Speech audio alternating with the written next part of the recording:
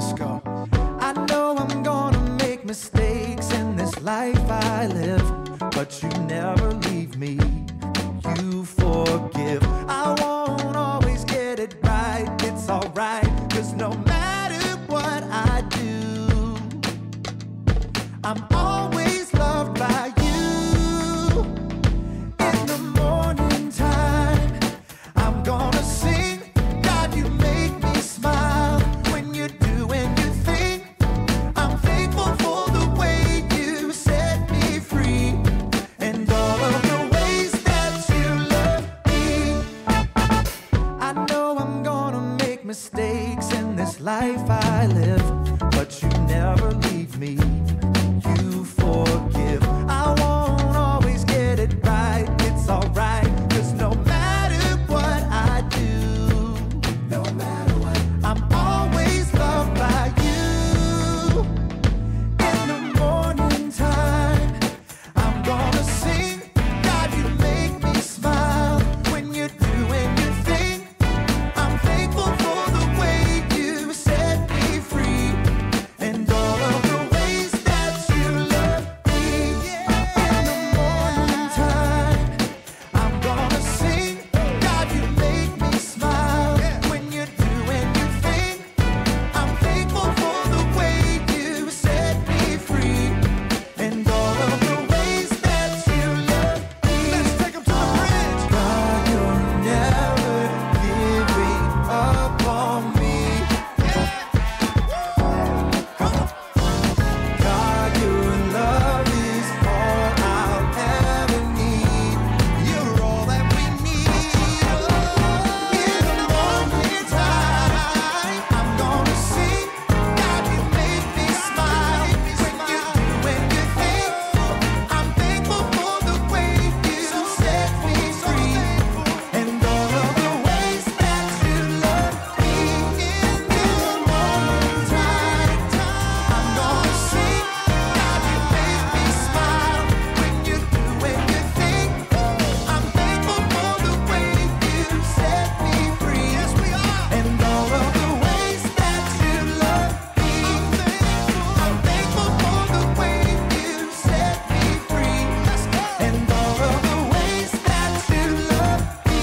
Sing it again. And all of the ways that you love me.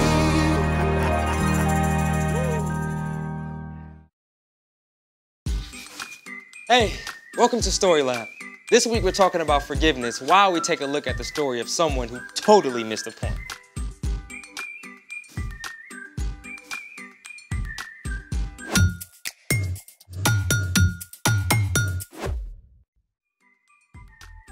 Hey everybody, I'm Carter. And I'm Zeke, We're talking about forgiveness. which is deciding that someone who has wronged you doesn't have to pay.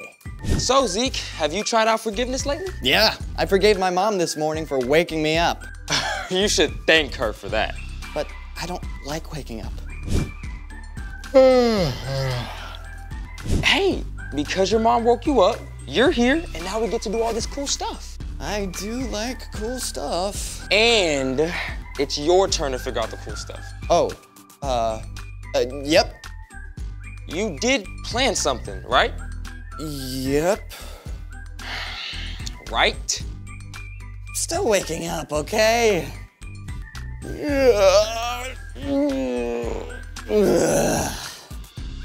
You know, you could just drink coffee.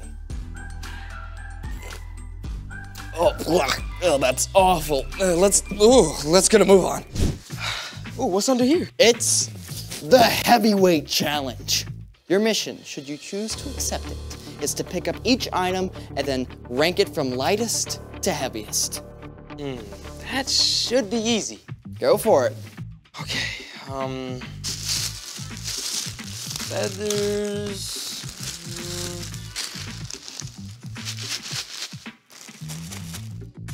Okay, the Rice Krispies are heavier, I think. Yeah, unless you're trying to be sneaky and the feathers are actually heavier, right? Yeah.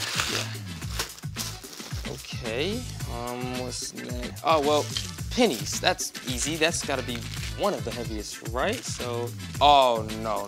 It should be the billiard balls.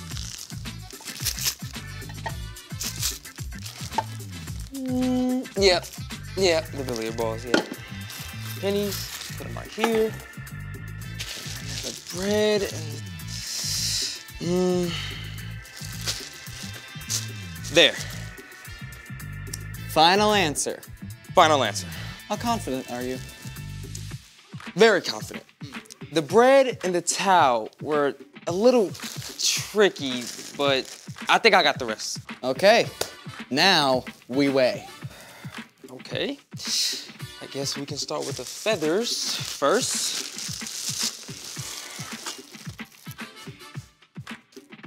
Oh, okay, so 1 pound of feathers. Let's go with the Rice Krispies next. Yes. Wait, the feathers and the Rice Krispies are both 1 pound? I guess they were kind of close. Hold on. I have to see this. Oh, you totally got me. What? All this stuff is 1 pound, right? Even the billiard balls. Maybe. Okay. We're gonna see right now. That's what we're gonna do. 1 pound, Zeke. Let's try the pennies. The pennies can't be 1 pound. They can't be. 1 pound. Zeke, if the billiard balls are 1 pound,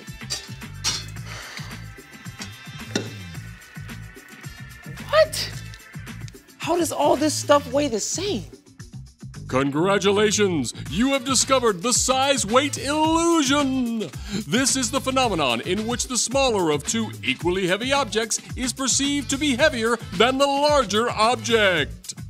So, a pound of pennies, or billiard balls, or even bricks will always feel heavier than a pound of feathers? Even though they weigh the same. Mind blown. Today's story might blow your mind too. It's time for The story before the story. Today we're in Matthew, the first book in the New Testament. But before Matthew, in the very beginning, out of a deep, deep love, God made an amazing world. But when people turned away from God, the world was broken. God made a plan to draw people back into relationship. So at the right time, God sent a tiny baby to be born in the small town of Bethlehem.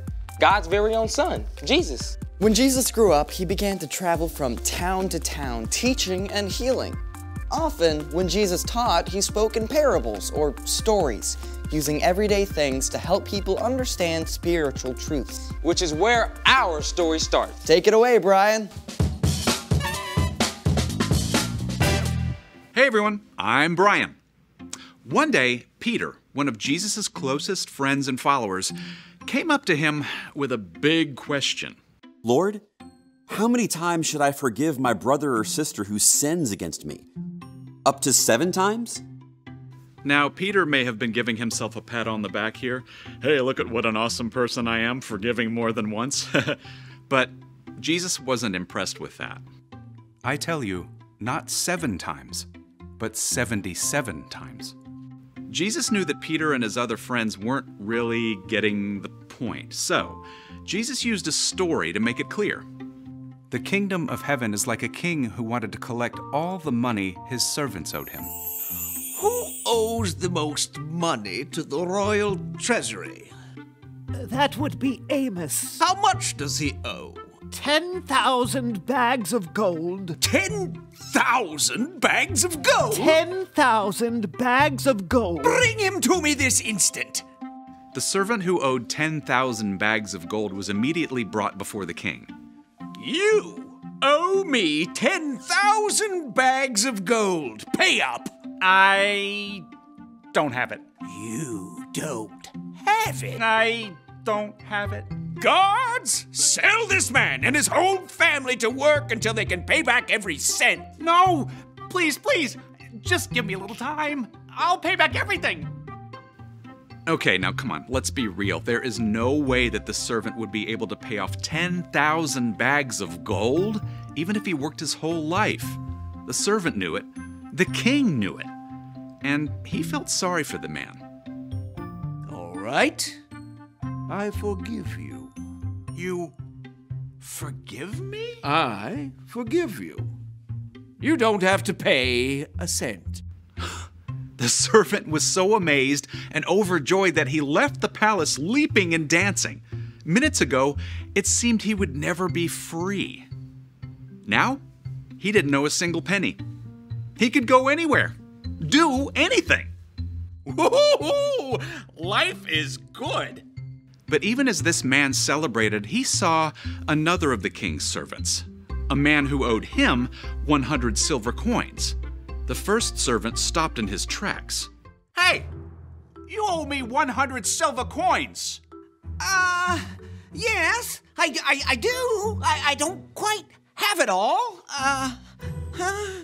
The first servant grabbed the second man by the throat and began to choke him. Pay back what you owe me. Give me time. I'll pay back everything.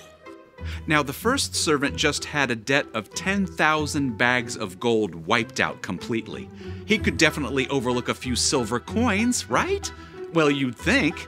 Instead, the first servant had the second one thrown in prison until he could repay the whole debt.